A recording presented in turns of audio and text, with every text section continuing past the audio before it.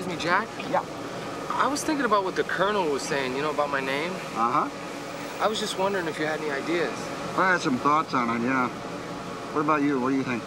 Well, my idea was, you know, I just want a name, I want it so we can cut glass, you know, like razor sharp.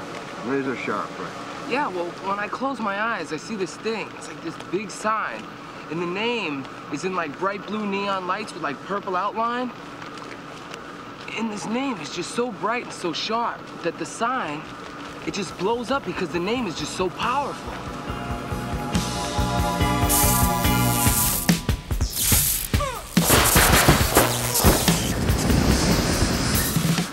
It says Dirk Diggler. I think heaven has sent you here, Dirk Diggler.